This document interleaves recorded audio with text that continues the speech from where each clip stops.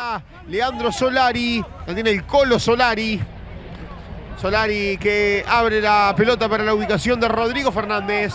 Fernández que la juega larga, la baja dentro del área, puede estar el primero. El arquero, el rebote, gol.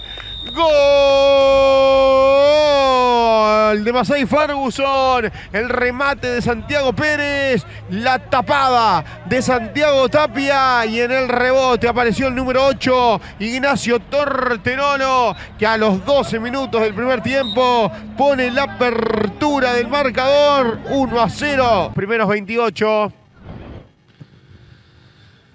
Cambio de frente de Tabeira, pelota a la baja de pecho dentro del área. Era el número 3 el que terminaba bajando el ser. Almacén Azul.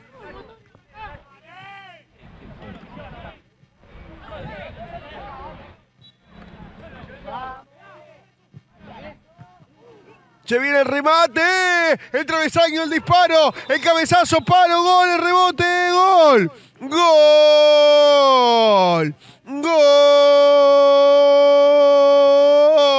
del número 10, Santiago Pérez. Increíble la jugada que se dio.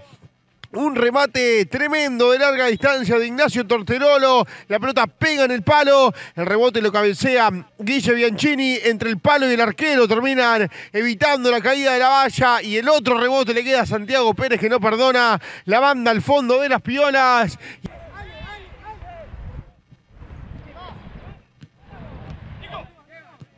El remate de Gado, de larga distancia, bien parado, atento para Elvis Suárez.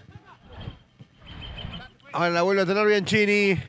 Ataca al equipo de Massey Ferguson. Va la pelota para Tapia, el cabezazo. Y finalmente la Pérez. Gastón Olivera.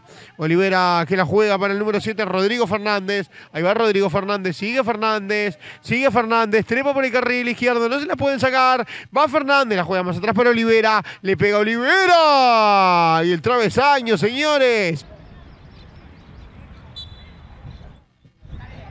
El centro al área, el arquero, ¡gol! ¡Gol! ¡Gol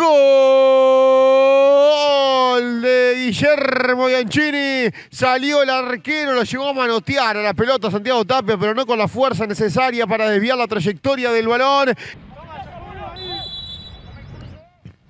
Le va a pegar Tabeira el remate y el arquero en dos tiempos, el Colo Solari se queda con el balón. El arquero lejos del arco, atento el guardameta para despejar el balón, lo sigue teniendo Massey, va al centro de Pérez, va, ¡ay, ay, ay! Ya lo iba a gritar,